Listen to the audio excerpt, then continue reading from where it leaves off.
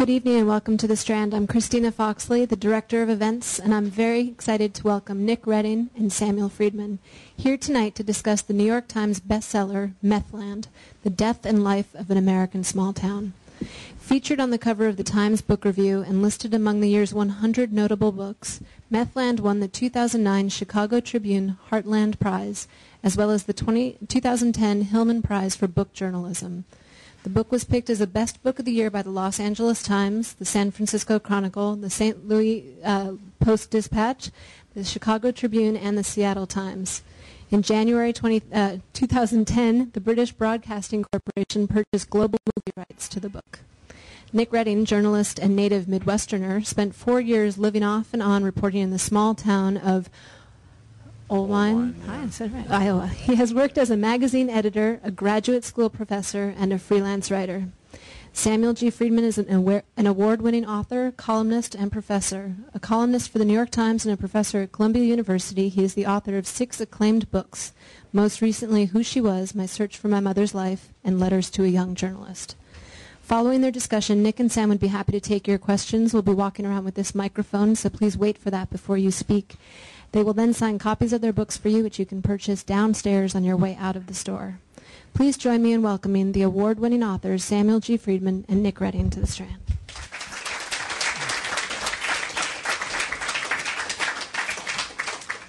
Thanks very much, and welcome everybody to this consecrated ground of literary life in New York, which is the Strand bookstore.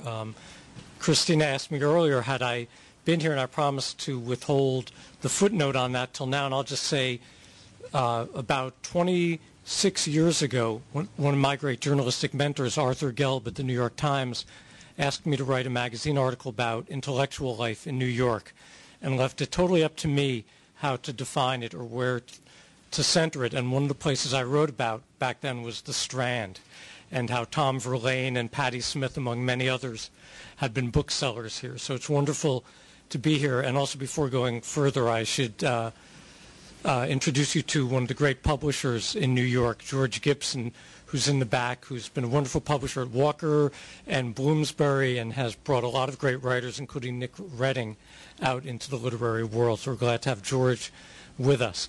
And our format will be for Nick and I to converse for the first half hour or so and then open it up to your questions. And Nick, I guess I'll start it this way. I may be relatively rare in this room for having passed through Oelwein. I went to college in Madison. I had a newspaper job in Minneapolis. My sister went to college in Iowa City at the university. And so I can visualize this town. For me, it's not flyover country, but maybe drive-through country. But the place that I drove through, and I think about, grain elevators and, the German food in the Amana colonies, which aren't so far away, and, signs for pancake breakfasts on the firehouse, and all these staples of the Midwest, the supper clubs, the little 9-hole golf courses on the outskirts of town. But you introduce us to a place that's partly that, but partly non-that or anti-that or that, gone through some terrible reversal. And for everyone who hasn't driven through and who hasn't read the book yet, and I hope you all will, this is, I have to tell you, as someone who teaches nonfiction, an extraordinary book, really a remarkable piece of writing and reporting, but also moral witness. But for those who haven't, what was the Oelwein that you found there?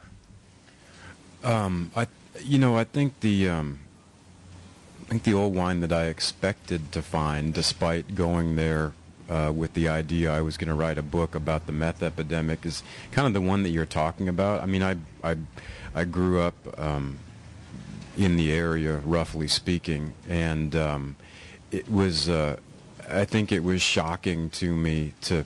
I mean, there's all the same things that you're talking about. There's still the grain elevators and the supper clubs and the 9-hole golf courses and all that, but a lot of it's in disuse. And I mean, I think that the sort of signs of entropy that had become so apparent to someone from there may not have been to someone who was driving through.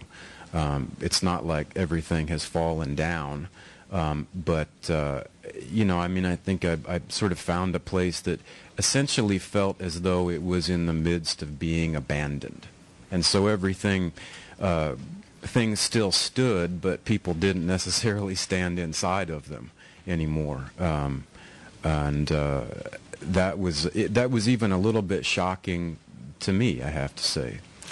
You know, among the other people from the AARP contingent in this room, I'm old enough to remember New York during the crack era and what it was like to go through a city that was really being convulsed by a drug epidemic, but also old enough to have lived through fear-mongering about epidemics that weren't as terrible as forecast.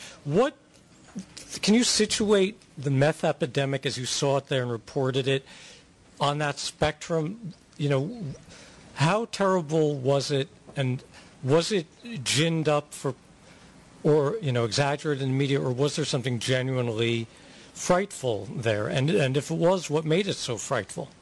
I don't think it was something that was hyperbolized. I think that in terms of the spectrum of drug epidemics, the rural United States had never been included in that spectrum, and I think that was part of what felt shocking to people in the media, and yet managed to sort of miss the point, because there was this idea of how can people who live in the middle of the country have a drug problem, and there was this kind of constant drone note that was struck in the media about, isn't it amazing people make a drug in their bathtub, for instance.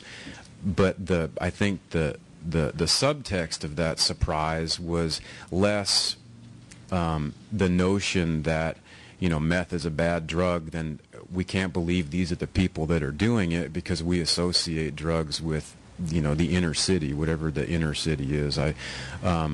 And so I think that its place on the spectrum was in that way just a little bit of an exercise in missing the point. But how did it change life day to day? I mean, what did meth do to Oelwein? Well,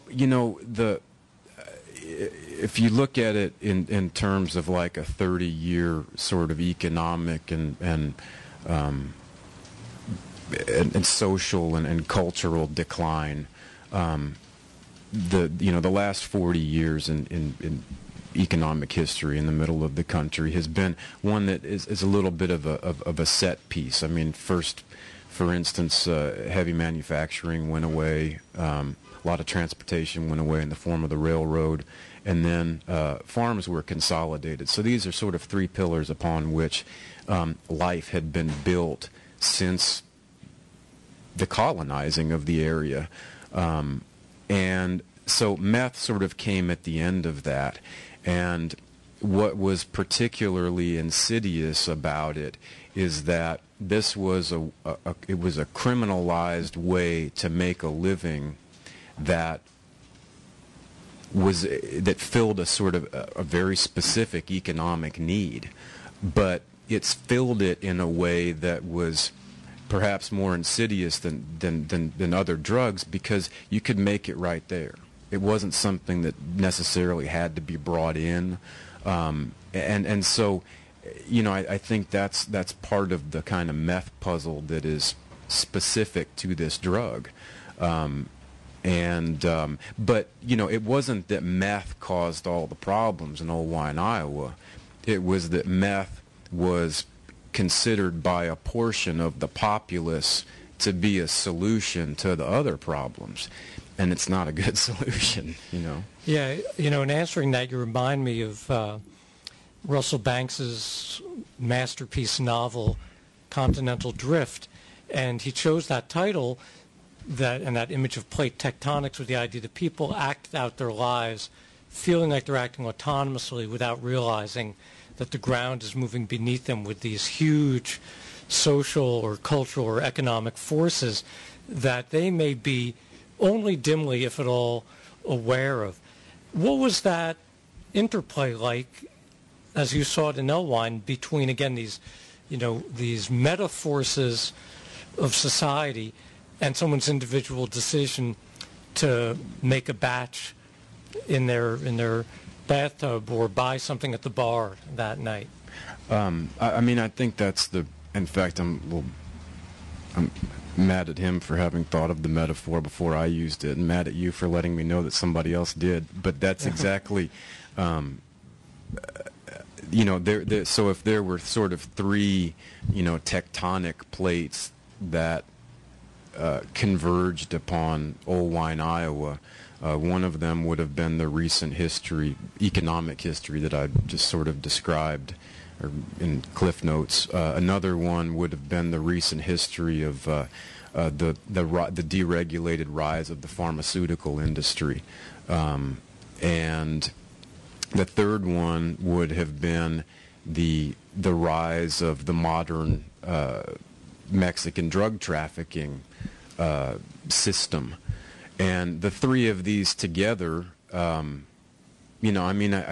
sort of think of the book and thought of it at the time as there are all these big things going on, but what do they do to the life of the mayor or the doctor or the prosecutor or the addict, which are the people that this book follows? How do those big things influence their life at 2 o'clock on a Tuesday afternoon? And the way they influence it is in two ways. One of them is very site-specific and physically specific in terms of they continue to degrade the production of revenue in the place. They continue to turn the production of revenue into a criminalized form as opposed to an illegal one. And they also just kind of sort of wear upon people psychologically and morally, and to the extent that a small town is a somewhat closed system socially, and when people start doing things that are really nuts, it makes people question their place in the world and who they are in a way that can't be mollified or marginalized like it can be in an urban environment. And so I think that was sort of part of the workings of this whole, that's what the tectonic convergence, that's how it operated, Mm-hmm. You touched on this a little bit in the last answer, but this is a book of kind of great empathy, which you apply to some individuals who are basically adversarial with each other. You write very movingly about the DA, Nathan Lean. Yeah. Nathan Lean, who's the DA for Fayette County, mm-hmm. which includes Oelwein, and he has, not surprisingly, a contemptuous view of the meth dealers and the meth addicts.